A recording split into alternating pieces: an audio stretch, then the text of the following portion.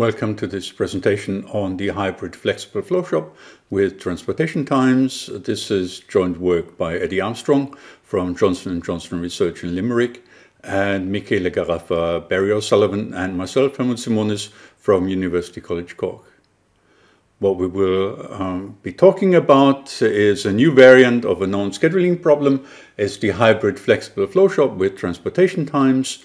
And we solve that with different approaches with CP, and we are comparing 4 different versions there. We have 5 different MIP models that we explored, and we also have local search variants that we are looking at.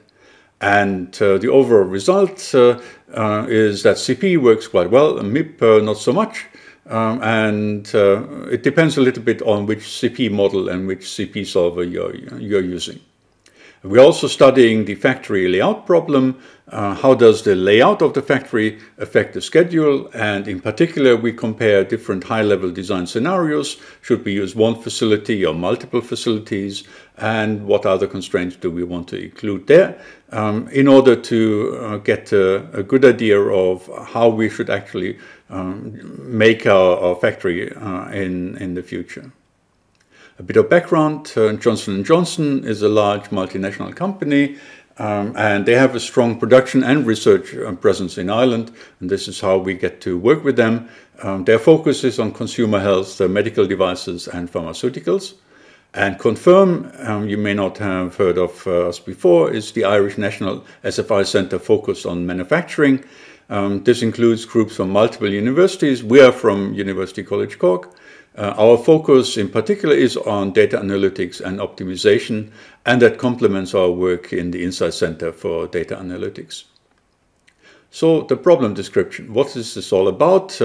Well, we have here an example factory. It's a Flowshop problem. We're starting with products with raw materials in the left of the plant, and they move through the factory through different stages and leave as finished products there. And in each stage we have multiple machines, and we can choose which machine we want to use, and they are identical, so they give the same results. And then we have to transport the items from one stage to the next. We're using little robots for that. The transportation times are significant, so sometimes you just move to the next machine in the same lane. This doesn't take very long, but it takes much longer if you move to the other end of the factory. And therefore the transportation times become an important part of the overall quality of the model. So the main elements of the problem, it's a Flowshop. So all jobs run through the production in the same sequence. It's a hybrid Flowshop. We have multiple identical machines available at each stage. And it's a flexible Flowshop. We can actually skip certain production stages for certain jobs. Not everything needs to be done to all products in exactly the same way. And what we are adding is the transportation time. The time for transport between stages is significant, but the transportation is not a resource limit. We have many robots to handle the transport task, so this is not a resource limited problem. And we have a typical layout of our plant in lanes where we have the stages in columns, and the rows basically are the lanes, and this gives us the shortest transportation time. The overall objective is the make span. The production is not driven by due dates of individual orders, and the make span gives a good overall indication of quality of the results. Why is this interesting? Well, this is an industrial use case, so Johnson & Johnson introduced us to this problem that they have. It's also interesting as a scheduling problem because it has increased complexity over existing hybrid flexible Flowshops, because we can actually choose the machine at each stage, but we have to take into account the transportation cost. The machines are no longer exchangeable in the schedule. In the traditional flexible Flowshop, the machines are exchangeable, and we can basically use a lot of symmetry. We have a lot of symmetry to explore. Here we have a lot less symmetry, because when we are in a certain place, then we have one machine which is nearest in the next stage, and the others are further away. So this breaks the symmetry. And of course, we also now have preferred paths through the factory, and we cannot limit ourselves only to these preferred paths, but we also don't want to use a lot of detours in our schedule. What we're not considering in this study are sequence-dependent setup times. We don't need that because our machines are highly flexible and they can actually work on multiple things without special setup. We're not looking at buffer space. The manufactured items are quite small, so we can stack them in front of the machine. And we assume that we have the same production speed on all machines of the same stage, but not on the machines of different stages. That can still happen. So here we're assuming that the machines on one stage basically belong to the same generation and have identical capabilities. And we are not looking at the resource limit on the transportation. We are assuming that we have enough robots to keep the material flowing through the plant without limitations there. Of course, all of these things could be studied in the future as extensions. The objectives of the project were to identify the best tools to schedule a new plant and explore a variety of different approaches and techniques. So we should not just focus on our preferred solution method or our preferred solver, but really make a comparison. And at the same time, we should answer some design questions before we are committing to one particular approach and one particular design of the factory. Is it better to have one or multiple facilities? How far should the transport reach between the different lanes? Do we really need to be able to go from one end of the factory to the next? Or is it enough if we can only move between this lane and the next neighboring lanes? And how much does this actually cost in terms of extra transportation time or waiting time because no machine is available? Can we exploit the machines that we have to offer better products? So instead of just producing the same product as a mass production, can we do semi-custom production and differentiate products and basically charge more for our products? And then we want to provide some quantitative comparison based on typical production data for the design questions. It's not currently intended for operational schedule at this point in time. So the different models that we explored, one is a CP model, and there we have two main alternatives. One is a diff-n model, and the other is an interval task variable model. I'll come to that in a moment. We also have the transportation time, and this can be handled quite easily with a table constraint. And this is easier than the sequence-dependent setup, which needs some path constraint typically. We have the precedence between tasks of the job, and that is easy to do, and we are using the Cmax objective, the make span. The two main constraints are either a diff-n constraint or interval task variables. So the diff-n constraint has for all jobs, for all tasks within the same stage and all machines within the same stage, one constraint, a diff-n constraint, where we have rectangles here representing the task. They can't overlap the task. We can actually move in time, and we can move them between different machines of the same stage. And they are linked with precedence constraints to the previous task of the job and to the next task in the job. The alternative is the interval task variables, where we have one version of the task that is linked with the precedence constraints. And then we have optional tasks for each machine of the stage, and we have to choose one of these optional tasks where the task will actually be produced, and only for that task it will actually affect the disjunctive constraint for that particular machine. The other disjunctive constraints will not be affected by these not selected optional tasks. That may seem a bit too complicated, but it's a much more flexible model than the diff-n approach. But we are not really using the flexibility in this particular case, so we are quite happy with the diff-n model to begin with.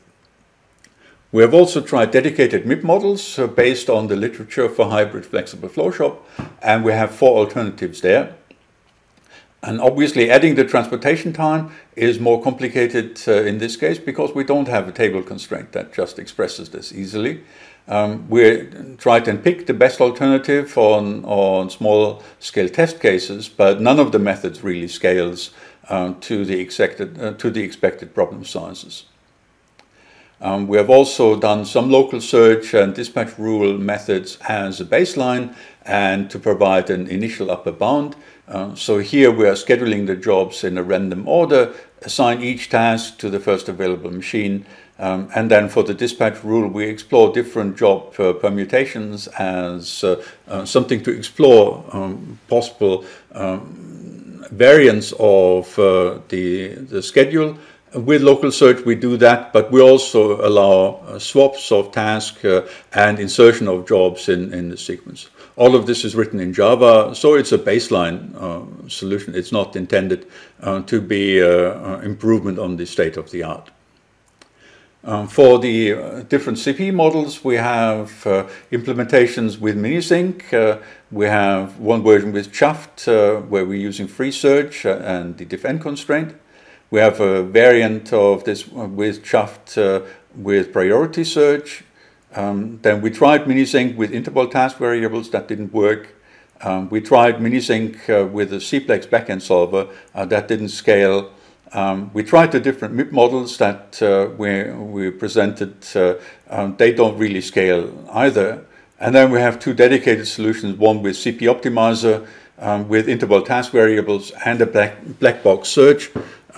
So this is basically choosing how to make the assignment on its own.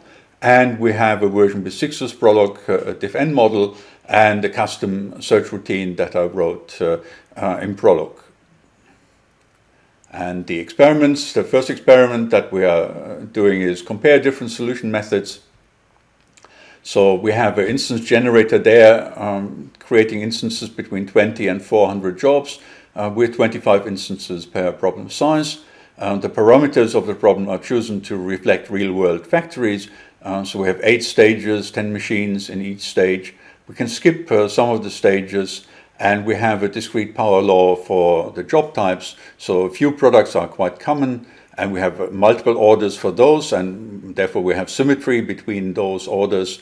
And we have, on the other hand, a lot of orders for which we basically have a dedicated product type, and they are different to everything else in the schedule.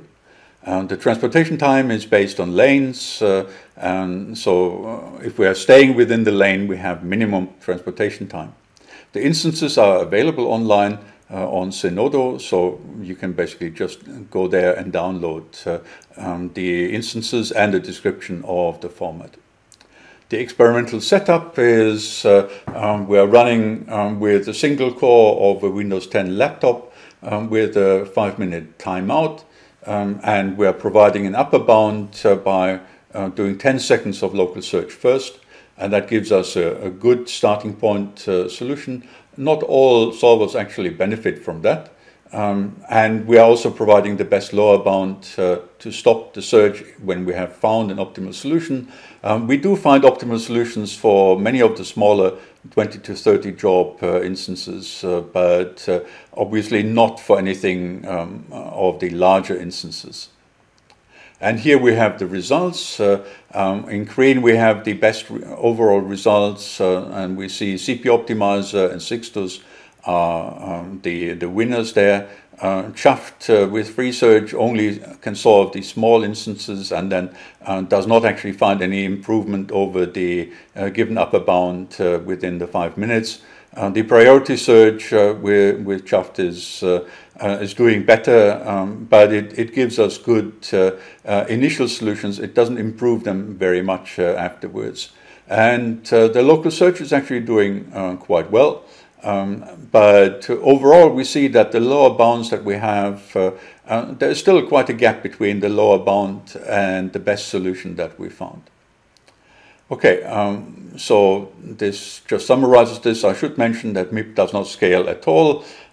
So within the 5-minute timeout, it does not find improving solutions, even for the smallest instances. The second experiment is a layout study. So we are looking at different scenarios for designing our factory. So we have a baseline here. We have a single factory, and we can move between the machines of each stage by paying a higher cost in transportation time if we are moving further away. But every move is possible.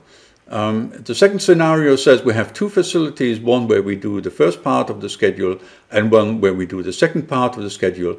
And when we move from one facility to the next, we have to pay a higher inter-facility transport cost. The third scenario is similar, but here we have two facilities which do the full range of the production, and we can still move between facilities, but have to pay the price of the inter-building kind of transport. This is not allowed in the scenario 2D, where we can choose where we want to make the product, but then we are committed to that facility and have to schedule everything within that facility. And in scenario 2E, we basically have pre-assigned 80% of the jobs to one specific facility to reflect that the orders are required for some geographical region and therefore should be made in a particular place. And only for some of the customers we can choose where we want to make the product. So we have these 5 scenarios and we test those. Here we get the best results for an example with 200 jobs with Sixtus, and we can see that our baseline here has an average Cmax of 176. We actually have a 4% increase in the scheduling time if we have 2 sequential facilities, but only 1% increase if we have 2 parallel facilities, and that increases to a 2% increase if we are not allowed to move material between the different facilities. And we have no further increase in cost, and actually a small decrease once we are committed with most of our orders. Basically here we have a smaller search space, so we can explore a little bit more of the search space within the given time and get a slightly better result overall. The results are similar for the other approaches that were tested, so we can actually say, yeah, it would take something like a 4% cost increase if we have 2 sequential facilities, and a 2% increase if we have 2 independent facilities where we are not allowed to move between the factories. Okay, in summary, what we have looked at is a new variant of a known scheduling problem. It arises from flexible new factory design with more flexible machines, less intended for mass production and more intended for semi-custom production. The transportation time between the machines and all locations is an important element of the schedule, and that complicates the model. We can use that with a table constraint in CP quite nicely, but it's much more complicated in MIP. Good solutions are obtained with CP for large problem instances, but not all CP models achieve the same solution quality. And it's important here to see that concentrating only on small-scale examples does not really predict how well the models will scale. So you have to do the examples at scale initially as well, just to get a fair comparison. The MIP results are pretty weak, although we have tried 4 of the existing models from the literature. With the extension to transportation times, they don't scale very well. And we still have a gap between the best lower bound and the best solution found. That is something to work on. We have looked at different factory design studies and used the scheduling model for that. And that gives us interesting results that we can use as part of the decision making. The results scale to hundreds of jobs, and here we see 1,000 jobs, 80 machines solved with Sixtus. So we can solve problems of these sizes quite nicely within the given time. Okay, that's it. If you have questions, I'm available for answering questions. And you see here all the ways you can interact with Confirm as well. So there's lots more that you can actually learn about smart manufacturing there.